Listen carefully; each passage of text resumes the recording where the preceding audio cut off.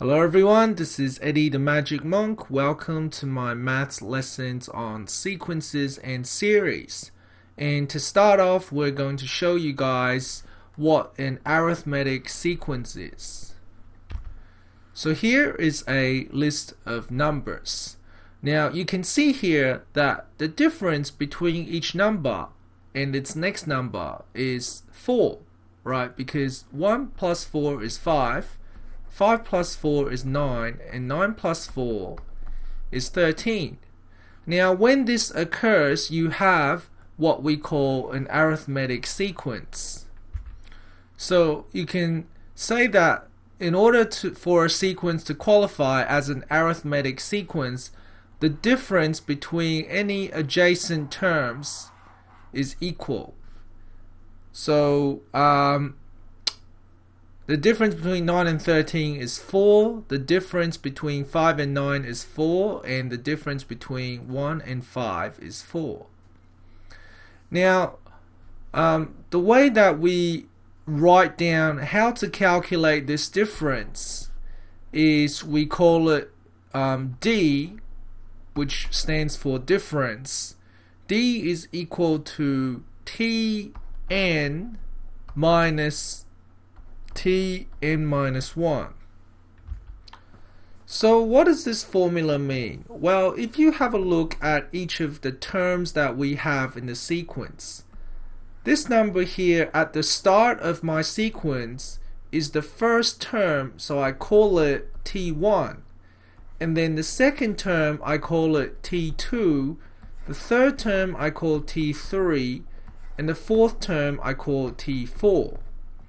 So when it says the difference is equal to Tn minus Tn minus 1, what that means is if you pick n as any number, so let's say we pick n is 3, so we could say T3 minus, now once we have picked the number 3 for n, we have to minus 1 from 3, and that'll give us 2. And then T3 minus T2 will be 9 minus 5, which is 4. Okay, so the difference between any adjacent term is D, and that's a very important number that we need to find. Now, another term that we need to find is called A. A is simply equal to T1. And that is the first term. The first term of our sequence. Now once you have A and D, then you can come up with a formula for finding any term in the arithmetic sequence. And the formula is Tn equals A plus bracket n minus 1 times D.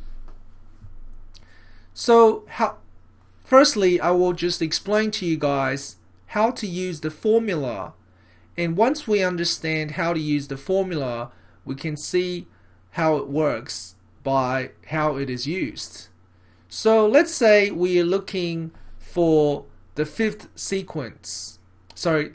term in the sequence. We want to know what T5 equals.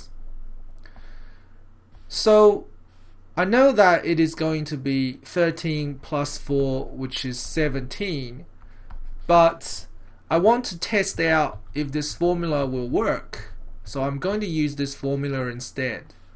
So T5 is equal to A, which is 1, plus, now how many times have we added the number D from the first term?